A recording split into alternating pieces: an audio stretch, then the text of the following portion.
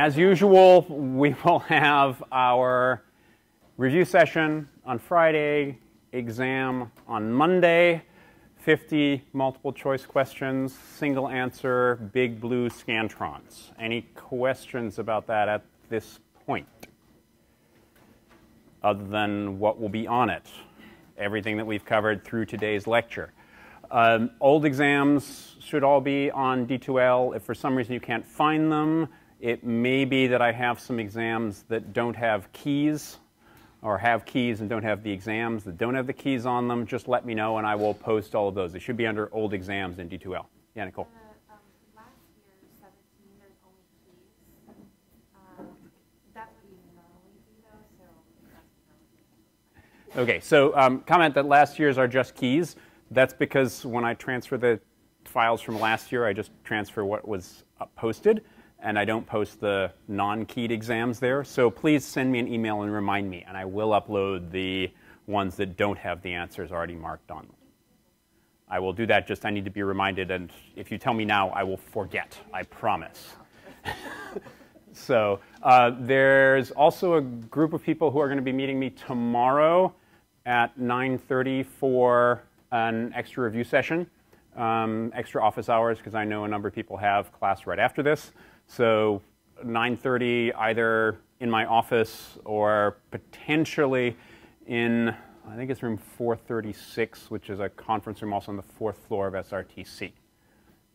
So if you're planning on coming, again, maybe drop me an email so I'll see if we can reserve that room for that time. Shouldn't be a problem, but we'll see how many people are going to be able to come to that. Yeah?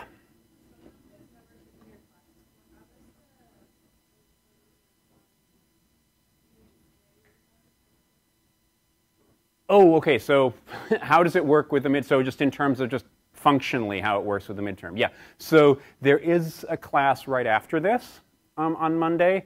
So you can have as long as you like. We can either move to tables in the back, or there are also a bunch of tables outside. So I will be here as long as you need. So that being said, I've also plotted how people do in terms of when they turn in the exam, and it's a flat line.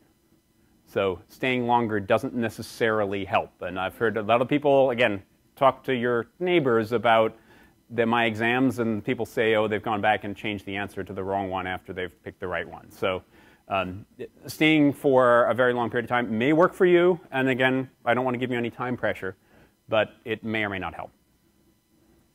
Okay, other questions about the exam? Yes, no? We're all ready for it. We're going to get 100%, all of us. I don't think I've had any 100% on my exams yet. I certainly wouldn't get 100% on my exams. So if that's any consolation, which it might or might not be. So I want to just very briefly finish up with what I promised at the end of lecture last time, is that we'll talk about packaging of the genome into FIAX174.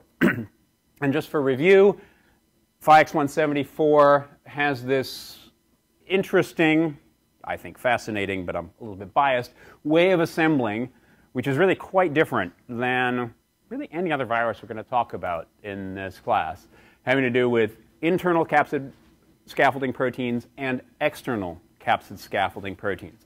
And they come together as these pentamers, first to the F protein, then the G protein, and then this internal scaffolding protein, the B protein, which is ridiculously flexible in terms of its sequence, and you can actually even get rid of it. The D protein binds on the outside and helps each of these pentamers come together to form this procapsid structure. So internal and external scaffolding proteins are very rare that you've got both of these, but forming a procapsid is very common. And so this is the precursor to your final capsid protein. And there's a couple of reasons for that we'll just get into. Yeah? I think you just answered it, but I have another question related to it. Okay. So a virion is the capsid plus the DNA or RNA on the inside, or a virion is just the external structure? Okay, so the question is basically, what's the virion versus the capsid? And so those are two important differences. So the virion is the whole shooting max. So it's the capsid plus the genome. On the other hand, the capsid can be just the protein. And in this case, the procapsid is literally just protein. Yeah?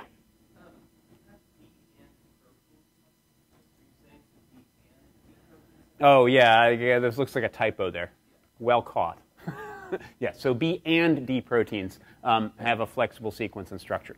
And we'll actually see, particularly this is important for the D proteins, and we'll see that in just a second, how it becomes pretty interesting. So if you just now look at this procapsid structure, this we didn't look at last time, a couple of things should be pretty obvious about this. The first one is that it's clearly a lot bigger than this one, which is kind of bizarre because, wait a minute, now this is without genome and this is with genome. So that's one thing. The other thing, and this is probably why this is the case, is there are holes in this procapsid structure. The D protein is still here. The D protein is lost in this case. And these holes at the threefold axis are important for what? Getting that genome inside, exactly. So that was, again, what I promised last time. So let's take a quick look at it. So the C protein, which we haven't talked about yet, is a protein which now will associate with the rolling circle replication. Remember, that's the rolling circle, which is started by the A protein cutting and giving you a 3'OH, the cellular machinery replicating around the genome, and then the A protein religating that single-stranded piece back together. Together with the C protein, now you end up with this present and associated with these procapsids, and then the J protein, which seems to serve as a single-stranded binding protein, will bind to this single-stranded DNA inside this structure. And the first question I would ask is, where the heck is the H protein? And the answer is, we don't know. That's the one which forms this amazing tube-like structure, which then will release the genome when you have association of these particles with the receptor and the host which is going to infect. Once you have packaging of the genome, and this process, putting the genome in, seems to push this internal scaffolding protein out. And so the internal scaffolding protein is sort of holding everything together. When you start packing the DNA in, there's not enough space for protein and DNA, and so that protein comes out. And again, how does it come out? It comes out through those holes in the procapsid structure. Once you have a completely filled, now, virion, now the D protein dissociates, and you have your final virion right here at the end. And in fact, you can also see here, as this is kind of a follow-up to your question about whether it's a capsid, when's it a virion. We had here a, oops, back up one, a procapsid, i.e. no genome. Here we have a provirion, because it's got all of the nucleic acid in it. And then the final virion is after the mature and now infectious virion that we have at the end. So virion is capsid plus nucleic acid, and capsid is then before you have that nucleic acid.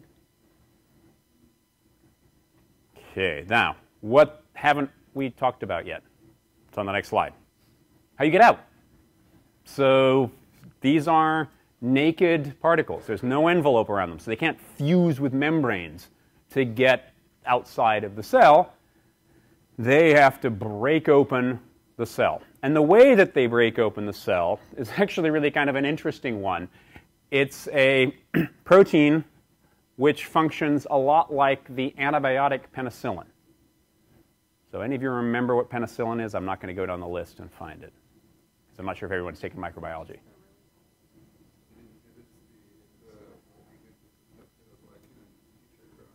Yeah, so it inhibits peptidoglycan formation and stops growth of cells. So it's exactly what's happening in the same case here. It's blocking that cross-linking, and so the cell membrane just becomes weaker and weaker and weaker, and eventually will fall apart. But that lysis is actually due to cell growth. So if you stop cell growth, you're not going to get production of virus.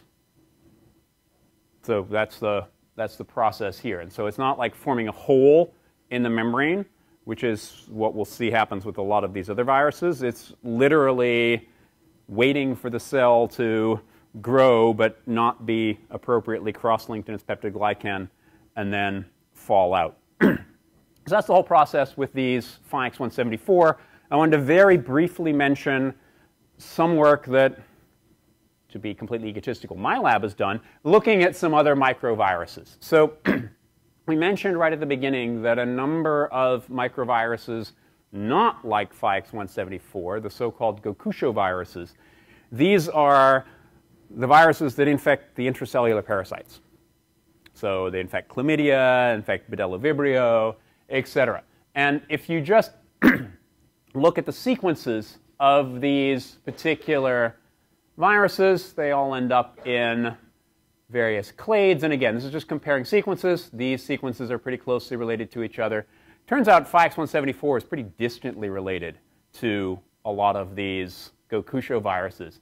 But as I showed before, when you think about single-stranded RNA virus in the environment, there are a whole bunch of them, including in our favorite hunting ground, which is a place called Boiling Springs Lake in Lassen Volcanic National Park in Northern California. And Boiling Springs Lake is just like that. The low temperature is 50 degrees Celsius. The high temperature is 90-plus degrees Celsius. The pH is 2, so it's a pretty extreme environment. So we were quite interested when we got some sequences from that environment, and we found these sequences that looked a lot like microvirus sequences. So this BSL 1436 and 1013. Then a graduate student of mine, Jeff Deemer, looked at the structure of the major capsid protein here of this putative microvirus, and then also looked at all of the D proteins. And I remember the D proteins, what are those? External scaffolding proteins, exactly. And as I mentioned before, they've got lots of flexibility in terms of their sequence, but also lots of flexibility in terms of their structure. And so this is now predicted. We don't know that it looks like this, but our prediction is that there are 4 different potential structures of this D protein that we found in our microvirus from this extreme environment, and also, I think, correlates pretty well with what you see in terms of the D protein in the procapsid. And one thing that I forgot to mention, there's actually a atomic resolution structure of the procapsid. So we know exactly where all the D proteins are in Phi-X174 in the procapsid. But we think also a similar thing is going on here. And we think that this arrangement of the D proteins may actually be holding all of those capsid proteins together because this virion has to survive in these extreme environments, high temperature, low pH, etc. So any more questions on these small things? Everyone's grabbing their clicker, the ones who've had my classes before, so you know about where we're at. So again, we'll do you have a minute to do it by yourself, a couple minutes to chat, and then we go ahead and do it again. So let's go ahead and start.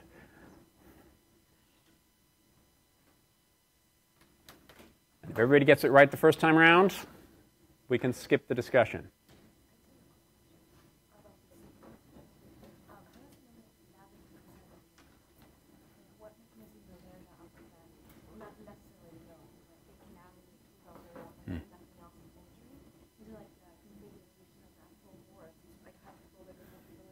There seem to be protein-protein interactions, which are important for that interaction, and specific to that threefold axis, because there's always going to be a threefold axis on your particle, and right there just seems to be where the C protein is going to bind.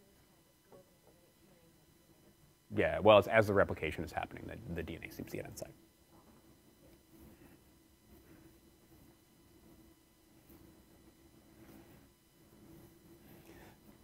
Okay, we're counting down here, and there doesn't seem to be a complete consensus.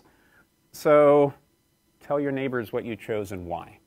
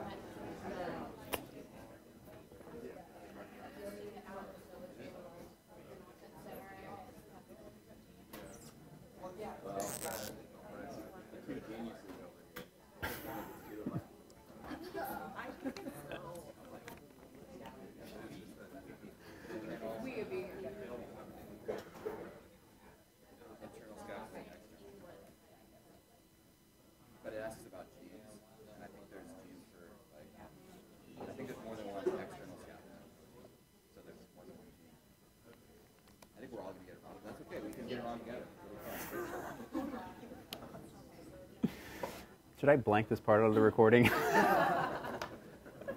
let them hear us. The world, all the subscribers on YouTube, they will hear you. I want to be YouTube famous. Exactly. I start speaking up. Yeah. That one student. That virology student. He's hilarious. Get more of him on here. Exactly. Forget that lecturer guy.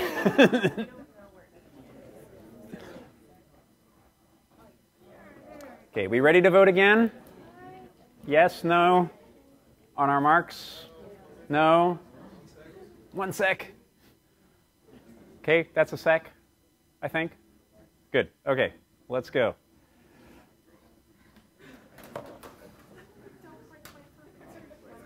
I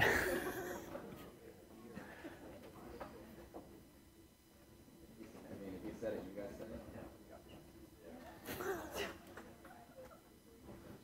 Got it. He is not always right. I'm going with my gut, We're all wrong. like I was advised. Yeah. We will all survive. There's only 7 more weeks to go. It's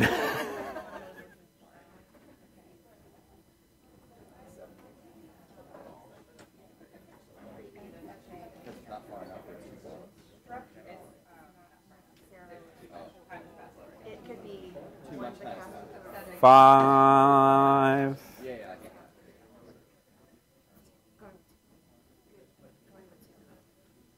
Going with 2? Going with 2. So what are they? B and D. Are there more? I don't know. No, those are the 2 genes, but they can have very flexible sequences and structures. So as we just looked at, D, there are 4 different possibilities of structure. It's still exactly the same sequence in that particular virus. So, flexible in terms of evolutionarily speaking, but not flexible in terms of the individual virions. So the answer is yes, B. Just go. Okay, so now we're going to switch gears and basically get bigger and add an extra strand to your DNA phage. So this is now bacteriophage T7. It's the type 7 phage. Lots of people have worked with these phages over the years, and just a second here we'll look at why people call them the T phages. Again, it's double-stranded DNA phages. It's also dependent on the host, but basically the larger these phages capsids get, they're going to have larger genomes, and with larger genomes they can encode more and more viral proteins. And so sort of as we get bigger and bigger, in particular when we talk at the very end of the class when we talk about the giant viruses, these are the ones that are becoming less and less dependent on host machinery.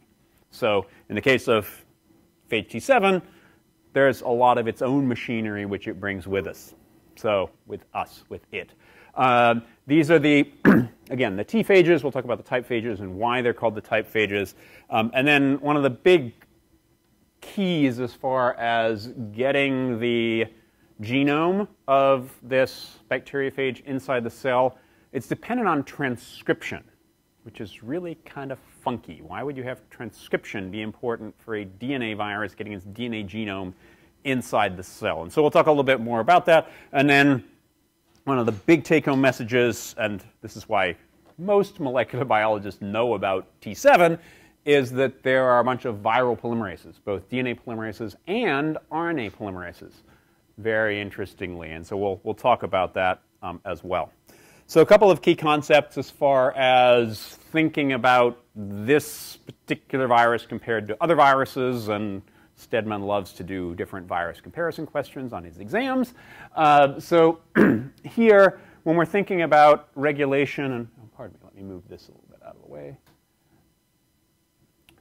how the genes are being regulated in the T7 genome, it's really about a process called promoter cascades. And we talked a little bit about this, again, in that class last term, where you have a gene encoding a protein, which is important for expressing genes that happen later, which then are proteins that are important for expressing genes that happen later. So that's what I mean by a promoter cascade. The T7 RNA polymerase is an incredibly useful enzyme biotechnologically, but also really interesting from a structural point of view, and may even tell us something about the evolution of RNA polymerases and DNA polymerases. We've talked a little bit about early genes, late genes, etc. This is sort of the first example. We've got a really clear set of early, middle, and late genes. And again, this is something which we'll come back to talk quite a bit about later on. And then we haven't really talked about the concept of a concatemer. So what a concatemer is just literally multiple copies of your genome hooked up end to end. And it turns out that there are many viruses that will make their genomes as these concatemers. So multiple copies of genomes linked up end to end.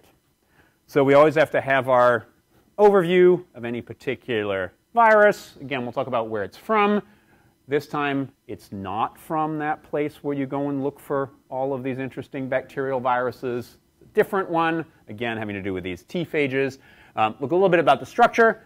This one's actually really convenient. You know, T7 is also a T equals 7 icosahedra, at least the upper part makes it really easy to remember. And then how it gets inside the cell. This is also a really interesting process, and just like we had with FIOX174 and the H protein, is something which was only found since our textbook was published. So we'll take a quick look at that. And then transcription. Again, it's these promoter cascades, but also the T7 DNA-dependent RNA polymerase. How the genome replicates. This is also mostly through viral proteins now, as opposed to using all the cellular proteins, like was the case with FIOX174 and the microviruses. And then if we get to it, we'll talk a little bit about the biotechnology, particularly using the T7 RNA polymerase itself. So where does phage T7 come from? These are the T phages. And let me just switch over to this, the doc cam now, and show you some of the T phages. So these are different viruses that infected E. coli that made different kinds of plaques on lawns. And so this one is T1, T2, T3, T4, T5, T6. Where the heck is T7? Actually, T7 makes plaques that look a lot like T3. But this was just in looking at plaques. They didn't have nice electron microscope images at the time. It was just literally looking at what infects what, and then we'll try and divide all of these up and say, okay, who's working on these viruses and who's working on those viruses? And unfortunately, what was happening at the time is everybody had a different name for their favorite virus. Somebody called it alpha, somebody called it Phi-X, somebody called it Phi, somebody called it, and it turns out these are all the same viruses. So there was a group of people known as the phage group who got together and basically said, you know, we're going to work on all the same phages, and so everyone who works on a particular phage will be working on the same one, as opposed to, is your alpha really the same as my 23/7, you know, et cetera. So that all came from the phage group, and these were all bacteriophage that infected E. coli, specifically the B strain of E. coli, and they were lytic. So they actually burst open the cells when they replicated. T7, it turns out, is a close relative of T3. For a long time, people talked about the T-even bacteriophages and the T-odd bacteriophages, and it turns out T2, T4, and T6 are practically identical to each other. Again, they didn't know at the time. And T3 and T7 are pretty similar to each other, but it turns out that T1 and T5 are really pretty different. So that's T3, and so when I talk about T7, T3 is going to be practically identical, and we may get to that when we talk about the biotechnology a little bit later on. Where these came from was a commercial phage preparation. Why would you have a commercial phage preparation? Okay, who's up on my list next? Did we have Brandon last time? Yes, that's what I thought. So Alex Chow. Alex here somewhere. On the second page, I'm going to come up with a list again. I'm going to come up again the next time. Andriana? Yeah, there you are.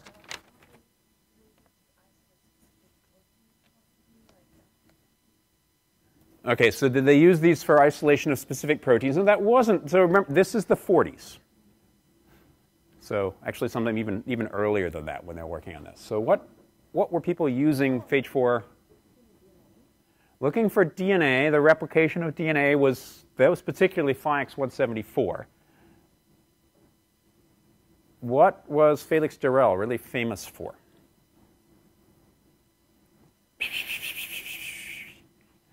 And is now coming back because we have all these antibiotic-resistant bacteria.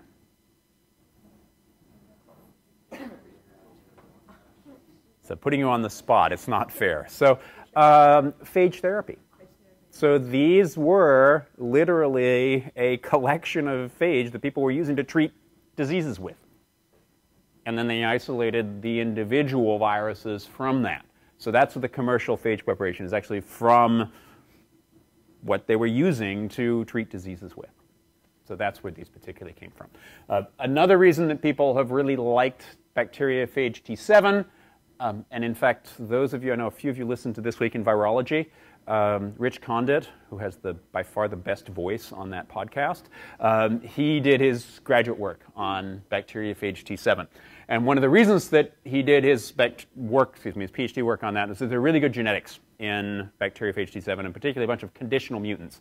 And when we say conditional mutants, usually these are going to be temperature-sensitive mutants. So the virus will replicate perfectly happily at a low temperature, but it won't replicate at a higher temperature. And in that process, you can map all of the genes. And so a lot of what we know, and we'll be talking about in the next few minutes, comes from that knowledge of which of each of those individual genes they were. And then more recently, people have found that these so-called podoviruses, podo is foot in Latin. How many of you had Latin? It would be just me. I guess I'm getting old. So the foot viruses, because they have these little foot, the tails are actually more kind of like feet. And it turns out that these are ridiculously common viruses in the environment, also in various different pathogens, which means they're also good for phage therapy. So a couple of other reasons to be interested in these particular viruses. T7, again, this is really easy because T equals 7, head structure. And I tried to draw that out on here. I brought a few more of my T equals 3 particles here, bring some more on Friday. So you need to get from 5-fold axis of symmetry to 5-fold axis of symmetry passing through the hexameric subunit. So there's one hexamer, here's another hexamer, and then you go over 1. So an H of 2 and a K of 1, H squared plus HK plus K squared is going to be T equals 7. So that's this head structure. That's great, but it's also got this really fascinating foot structure down here. One thing that I know all of you are counting very carefully, which is rather strange, is if you look at these tail fibers, or the feet, how many of them are there? 1, 2, 3, 4, 5, 6. But it's a 5-fold axis of symmetry. So there's this mismatch in terms of symmetry at one of these 5-fold axes of symmetry. That mismatch here is mediated by the portal protein. Portal proteins actually have 12 subunits. They're incredibly common in bacteriophage. So if you're just looking in sequences that you find in the environment, you think you've got a bacteriophage, just finding a portal protein sequence. They're very well conserved. Then we have all of these tail proteins. They've got these ridiculous names here that I'm not even saying because I don't expect you to remember them. And then on the inside, you have a core set of proteins. And these are literally on the inside of the capsid, and we'll see where those are in, well, a second, or really kind of towards the end of the lecture. But they have a very structured set of core proteins literally inside this capsid. And I'll give you a little bit of a guess to think about what they might be doing. What do we see for Phi-X174? What do we... Scaffolding proteins, but scaffolding you don't have when you have a final virion. because that's one of the definitions of a scaffolding protein. Getting through that membrane. And so conformational changes that happen in these proteins to make a tube that goes through here. So what's packaged inside this head other than those core proteins? It's a genome, and it's a 40,000 base pair, linear, double-stranded, again, DNA genome with unique ends, and we'll talk about why unique ends are important a little bit later on. If you think about how big 40,000 base pairs are, just lining up in B-form DNA, that's 12 micrometers in length. Okay, 12 micrometers doesn't sound like a lot, but the diameter of this is about 50 nanometers. So you're trying to put 12 micrometers of DNA into a 30, 40 nanometer structure. Very challenging process, as the high school students that I talked to in Salem about a week ago with my OMSI outreach was trying to put a piece of yarn into one of these capsid structures. It's hard. It's really tough. And so you end up with a very compacted DNA inside the capsid. And we'll see that in just a second here. And it turns out that these strands are really easy to separate relative to each other, which also makes it a really useful tool for just studying DNA replication. So what does that genome look like? This is the genome that I think, as they mention in the textbook, could have been designed by an engineer.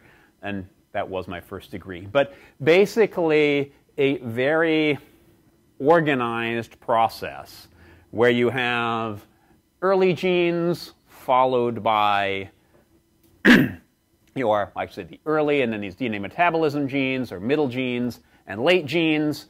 These early genes and DNA metabolism genes, of course, they're important for replicating your genome.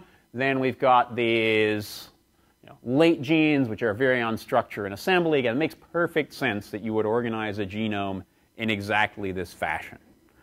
So again, the engineers are the ones who decided how this would work. Couple of important things here. These are the numbers on the top here, which again are ridiculously confusing. You remember I mentioned the GP13, GP14, et cetera. Those are the parts of the capsid protein. But then we have a GP.3, GP.7. Okay, well, how the heck do you get those? Well, it turns out people had discovered all these other genes by genetic processes, and then they were doing more genetics, and they found these genes that were in between these other ones. So you can't really call this gene 1, and this is a gene in between that. And so these are extra genes that were found later on. So again, we're not going to spend too much time thinking about this, but this is all a genetic process. So all of these genes were named based on their genetics. And we'll look at the transcription here, how this is being regulated a little bit later on. So the first thing, what happens when you have a virion floating around? It's got to bind to the host and then somehow get into that host. Binding, as it turns out, is really similar to binding that you have with 5X174. Binds to lipopolysaccharide. So outside, again, not a protein it's interacting with. This is now a lipid plus sugar. And then this core basically drills its way through the membrane. So again, it's a conformational change, and we'll take a look at that in just a second here. And then about 850 base pairs of the genome is released. But that's 850 base pairs. Wait a minute. It's 40,000. That's really not enough, is it? So what happens? Well, it turns out that once that 850 base pairs get in, they have a really strong promoter for the E. coli RNA polymerase. So those 850 base pairs come into the E. coli. The E. coli DNA-dependent RNA polymerase binds to that promoter and starts transcribing.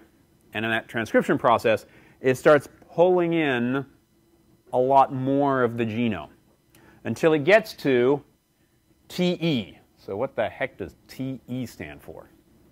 The termination of transcription. So termination of early transcription right here. So these transcripts are all being made by the cellular RNA polymerase. So that's basically what this looks like. And this is where we move away from the text again, because these are new things which have been discovered since then, is using a process called tomography, which is taking lots of pictures of your virus associated with cells, and then making cute cartoons to try and interpret all of these individual micrographs. So here are the micrographs up here. These arrows are supposed to represent these tail fiber proteins. And what they saw was really quite interesting. It looks as if these tail fiber proteins will interact with LPS and then dissociate and interact with LPS and dissociate, interact with LPS. And then finally, you have a case where you have all 6 of these tail proteins associated with the LPS and potentially a secondary receptor, a co-receptor. And then you have this conformational change, which has the core, which is otherwise on the inside, which basically everts and makes a hole. Then 850 base pairs come out here. So now let's take a quick look at how people think this happens. A lot of this is rather speculative, but it's a really cool animation in any case. So you can take a look at this. This is from Science from a few years ago. Again, animation put together for all of these individual still pictures of bacteriophage C7, this is the capsid, and the tail protein. There's that core, which is present on the inside. You just turn this around, again, turning it around inside the cell. We're still missing the tail fibers. So where are the tail fibers? Turns out that if you just look at the virion, they're kind of attached to the rest of the virion. They seem to be folded up. And then when you have interactions with the E. coli, each of these pieces seems to just basically fold up and down, and basically sort of looking for your lipopolysaccharide on the surface of E. coli, which is this green thing which you can see down here at the bottom. And then when you have these first interactions, it seems that these guys walk around on the surface of E. coli until they find an appropriate place to have all 6 of these interactions. And again, probably a co-receptor that associates with this tail right here. Then you have all 6 of the fibers that bind. Now we have that conformational change. Remember, the core was in here. That core then will undergo, again, conformational change. I'll probably say conformational change about 6,000 times in this lecture, through the term. That conformational change now takes this core and everts it, making a hole through both the outer membrane and inner membrane. And now 850 base pairs come into the cell, which now has this promoter for the E. coli DNA-dependent RNA polymerase, which is going to start to pull more and more inside the cell. Let's shift back over to here. So this is another cartoon form. Again, we've got the core. Here's our DNA. Conformational change. About 850 base pairs come in. The RNA polymerase, again, cellular RNA polymerase, will start to transcribe, pull in this. And since transcription and translation are coupled to each other, David, I'll be with you in just a sec, you start to translate these proteins that are encoded for in this first 850 nucleotides. Yeah? So is it the tail sheet that is sequence specific since the fibers are up and So the question is basically, I'll paraphrase here, is where's the specificity coming from? Is the specificity due to the projection of the core, or is it their tail or the tail fibers per se? It actually seems to be tail fibers and core. You actually have to have both interacting before you have the conformational change. Yeah, Nicole? So, is it, because there's only certain tail fibers that would come down, is there any difference in the structure and the sensory of all between the 6 tail fibers that says, oh, well, we're going to try this one out with A? Yeah, so again, the question again, and correct me if I'm misunderstanding here, is do the tail fibers have different specificities? And the answer seems to be no. They're all exactly the same protein, and seem to have exactly the same structure, and so they're just binding to LPS. And that LPS interaction presumably then helps it get to somewhere where you have the interaction, as David was pointing out, with the tail structure, which is not the tail fibers. And so presumably you have to have the appropriate arrangement of 6 LPSs around wherever this secondary co-receptor is. I think the co-receptor is not entirely clear what that is. Okay, so injected cellular RNA polymerase, these proteins start to get translated. What are these particular proteins? They're the early ones, and probably the most important of these is GP number 1. So also known as these class 1 genes. GP number 1 is a T7 RNA polymerase, so a DNA-dependent RNA polymerase. And I'm not going to, well, I'll let anybody answer this question. What's really bizarre about this DNA-dependent RNA polymerase?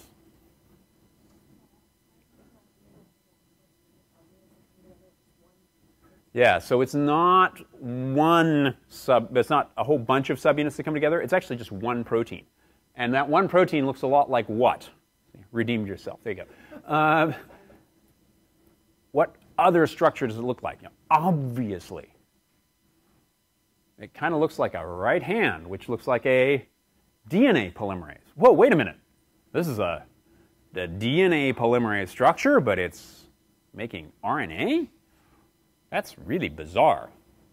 And as we'll see later, it turns out that a lot of the RNA-dependent RNA polymerases also look like these DNA polymerases. So if you think about the evolutionary process, and probably we had an RNA world before we had a DNA world, these were probably the original RNA polymerases, and this is probably the original DNA polymerase. And so cells eventually figured out that a DNA polymerase actually worked better than these RNA polymerases. And so this single subunit, and this turns out to be incredibly useful in terms of biotechnology, putting a whole bunch of subunits together for a RNA polymerase, be it bacteria. You've got beta, beta prime, alpha, omega, and then if you think about the eukaryotic polymerases, they've got 12 to 14 subunits. Having a single subunit DNA-dependent RNA polymerase is really good. The other thing, which is really good about this polymerase, is it cranks. It's way faster than any of the cellular DNA-dependent RNA polymerases, about twice as fast. Then what do you have with all DNA-dependent RNA polymerases? You have a promoter, so it's a specific sequence that that polymerase is going to bind to. These promoters, not surprisingly, because this is a completely different structure, don't look like -10 or -35. They don't bind to TATA boxes and BREs. They have a very specific and very different sequence which they're going to bind to.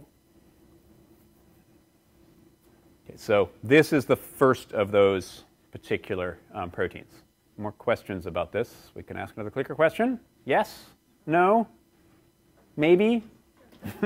Go for it. Again, got a minute for this one, and then we can have discussions. Let's actually start it. That would help. If everybody gets it right, then we won't discuss. If there's any discussions to be had, we'll have discussions. And I get to have a drink. It's water, trust me.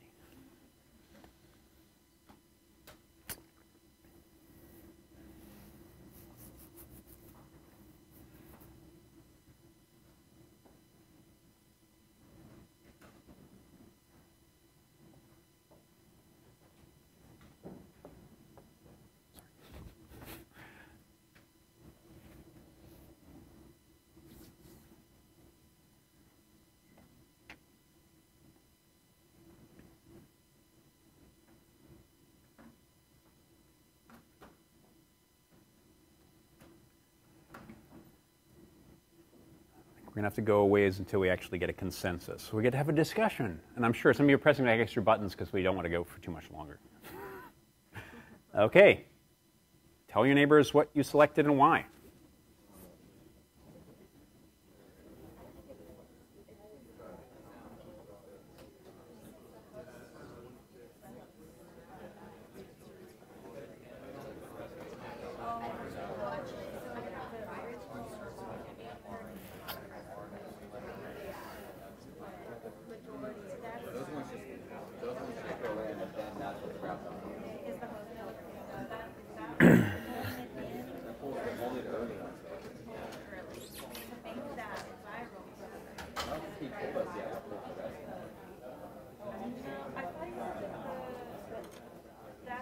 pulls in the rest after you put that in, right? There's that T key. That's what stops pulling in. Yeah. That was the early one. Yeah. Because it's the polymerase that makes the early, which, and the early creates that So it's that stuff that you just saw. This all the rest of it. I think that's what pulls the rest of it. You have to have something pulling in. If you're saying most of the genome, it's got to be the remainder after that, whatever. And then non-viral says that RNA viral RNA yeah. Oh, that's a good point.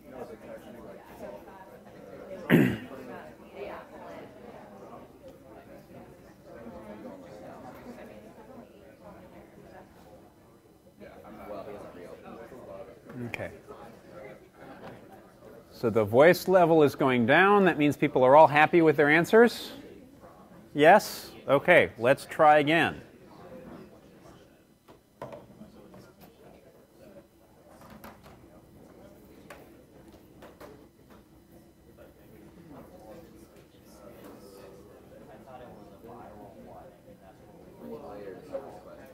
Yeah, and you can keep chatting. There, got another, minute if you still want to. You're not completely finished with thinking about this.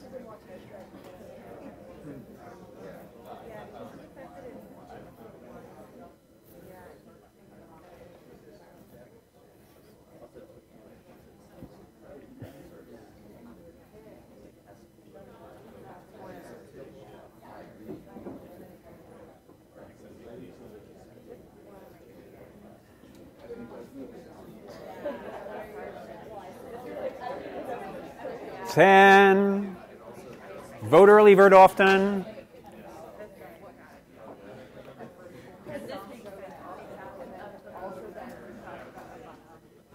Okay, so we're divided. I did not tell you the answer to this question. I expected you to extend and think. I know, thinking. God, how hard to do that early in the morning. About what made sense. So I heard people muttering up here in the front row that the T7 RNA polymerase is really good in terms of replicating really fast. Also, it binds to different promoters. And that is, in fact, what does the pulling in of most of the genome. I mentioned that about a fifth of the genome comes in with the cellular RNA polymerase, but the rest of it is all brought in by the viral RNA polymerase. So it's the viral RNA polymerase which is doing this, and it's the transcription. Nobody liked my other answers, though. I need to come up with better other answers for these things. It's nice to be able to, not such a good thing. We shall see. Okay, any more questions about this, by the way? Yeah. Mario? So, yeah, the key here is most of the T7 genome.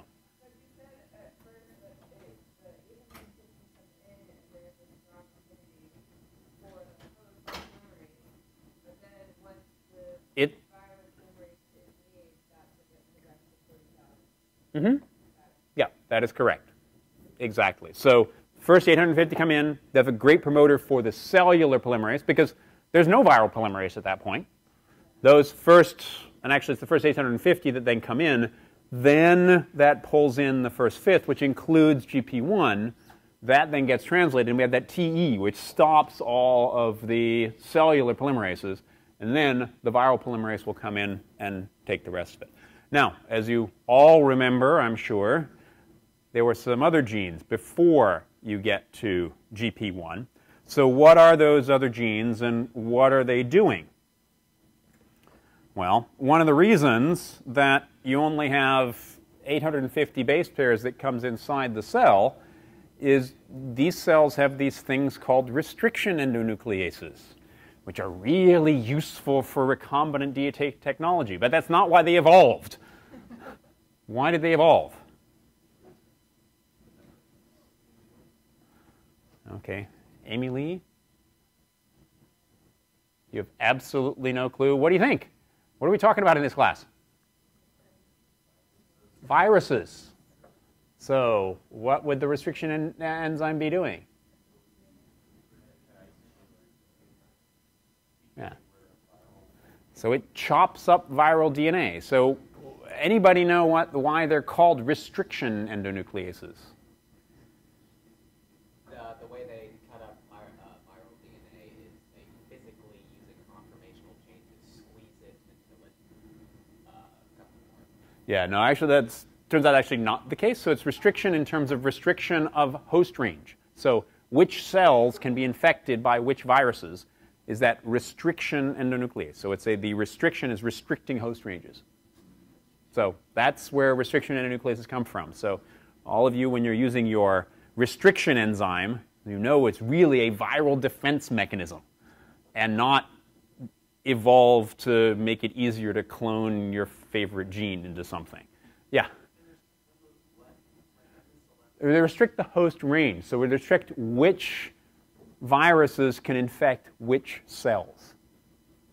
So it's restricting, again, restricting the hosts that can be used by a particular virus. So what does GP.3 do? It inhibits the restriction endonucleases so that genome doesn't get chopped up. And so when why you only have 850 nucleotides that come in, that's because you don't want your genome to be chopped up. And so first gene that you make stops the cell from chopping up the rest of the genome which is going to come in. Gene 0.7 blocks the E. coli RNA polymerase. Why would you want to block the E. coli polymerase?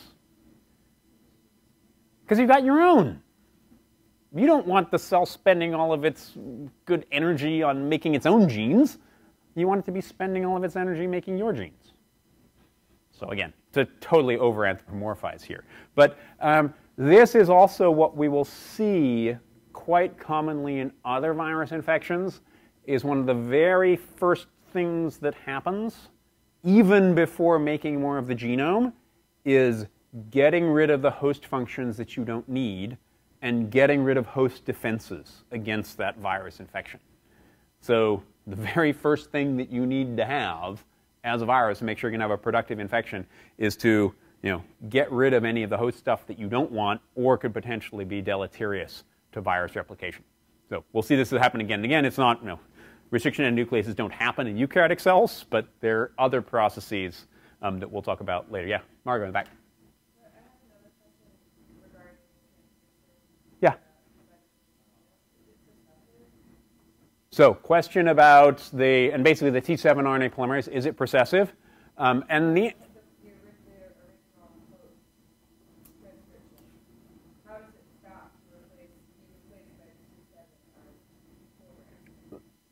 So how does so the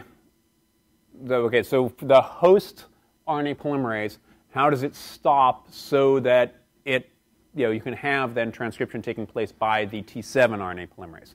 Yeah, so it's that TE that I mentioned before, that's a transcriptional termination site, and a very good transcriptional terminator. I forget if it's row dependent or row independent. That I'd have to go and look up.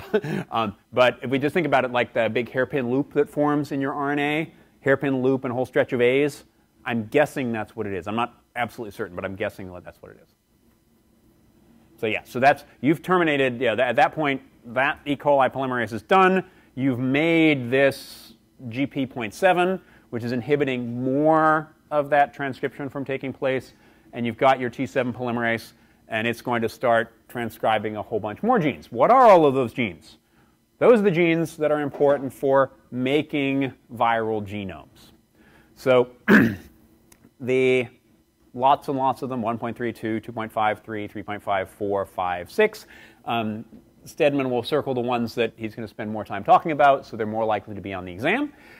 So particularly GP3 degrades host cell DNA and is also really important for breaking up concatemers. So, as my pointer here is deciding to freak out on me. Okay, let's switch over to doing this pointer. So this particular endonuclease will get rid of host DNA by binding and cutting at very specific positions in the genome. It's a very specific endonuclease. And it turns out that this is found at the very end of each of those T7 genomes, also that same site where that endonuclease cuts. There's also a lysozyme. This lysozyme is important for making the hole in the membrane when you actually have the virions coming out of the cell. But it turns out it's also important for inhibiting the T7 RNA polymerase once you're done transcribing everything. Because once you've done all your transcription, that's going to get translated. You don't need to necessarily be transcribing any more. And so inhibition of T7 RNA polymerase, this, just like making holes in the cell, is concentration dependent. So you just get more and more of this lysozyme, not at all unlike the lysis protein that we saw in MS2 and Q beta, which just accumulates to a certain point, and then you have cell lysis that takes place. And then GP5 here is a DNA polymerase. So this is now a DNA-dependent DNA polymerase.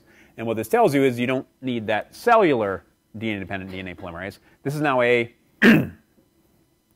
viral DNA-dependent DNA polymerase. So getting back to, I think, Margot's questions here about how all of those other genes are being regulated, we had this termination site here, TE, termination of all these early genes, and then all of these binding sites for GP1.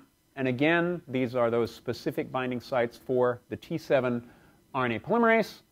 All of these will bind. There are a number of different terminators here. Turns out that the T7 RNA polymerase is not real good at terminating, unlike the RNA polymerase that you find in the host, which has these very specific termination sites. That is not terribly good. And so what happens is you have lots of transcripts that start at different places. Many of them are longer and longer, and you end up making the most of these proteins right here, 7, 8, 9, which are, even without knowing, what would you guess that these are encoding? Structural proteins, and particularly the capsid protein, exactly, because these are the ones that you need the most of. And then you have RNase 3. RNase 3 is pretty well known in terms of CRISPR-Cas, but it's really good at processing 3' ends and mostly protecting 3' ends from getting degraded. So these transcripts actually turn out to be very stable. Most E. coli transcripts are not very stable, but if you have this processing, you can stabilize these transcripts. And then you have these late promoter genes, which will be making all of your final proteins. What are they? They're the major capsid proteins, but then also this portal protein. Again, we mentioned that that's what provides the adapter between the 5-fold axis of symmetry and the 6 tail fiber proteins, scaffolding proteins. Again, this is just a single scaffolding protein, turns out to be an internal one. Capsid protein 10, et cetera, various different tail proteins. And then the last one I wanted to mention here is a holin protein. So holin does exactly what the name sounds like. It actually literally makes a hole. And that's partly because, again, these are infecting E. coli. How many membranes do E. coli have? 2. Where is lysozyme working? Lysozyme works on the peptide glycan, just like we were talking about in terms of how FIX174 gets out, works on peptide glycan, but only on growing cells. These guys now can actually break open cells that are not actively growing because they've got a hole in it that lets the lysozyme in, which then starts to break it down. How do you make these last genes? The consensus sequence for the T7 polymerase is better, and these promoters just end up making more of your messenger RNAs, and again, GP10 right here, that's your major capsid protein. That's the one you have the most transcripts for. And again, finally, after you've made enough of the lysozyme protein, it starts to inhibit the T7 RNA polymerase. So you have these stable transcripts which are going to get translated, and then you need to package your genome. Well, how do you make your genome? We already mentioned that one of these class 2 genes is a viral DNA-dependent DNA polymerase. So viral DNA-dependent DNA polymerase, just like all DNA polymerases, what do you need? You need a template and you need a primer. Where does that primer come from? So it turns out there's actually a T7 primase, and that can actually put down RNA primers. But the very first primer, which is used by T7 DNA polymerase, is actually made by the T7 RNA polymerase. It's a transcript. And those transcripts get cleaved by RNase 3. And not surprisingly, transcripts are also complementary to the DNA. And so that's where you start the replication process. Once you've started the replication process, then the T7 primase can bind to opposite strands, make primers. Those get extended in completely classic semi-discontinuous replication. So you have Okazaki fragments, those get ligated together, you've got RNase H, etc. This process here ends up generating, and the process, how it happens, is a little convoluted, and we're not going to get into it, these genomes which are hooked up end to end to end. And so you have multiple copies of your genome. So genome copy 1, genome copy 2, genome copy 3, genome copy 4. Those then get chopped at the right position for each single genomes when they get packaged into the virion. So we'll talk about packaging next time, but before we all run away, everyone gets a chance to get 100% on another clicker question. So let's do it. What makes the first primer used by T7 DNA polymerase for replication? Come on, let's turn this on and let me go. Go!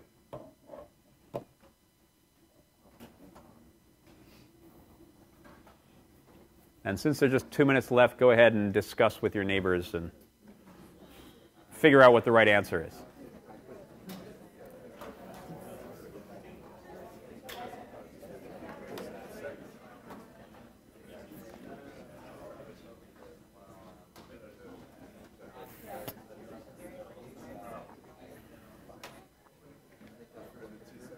Again, with these clickers, it's just the last click that you do. You can always change your score. Or change your choice, excuse me. Not change your score, that's a different story.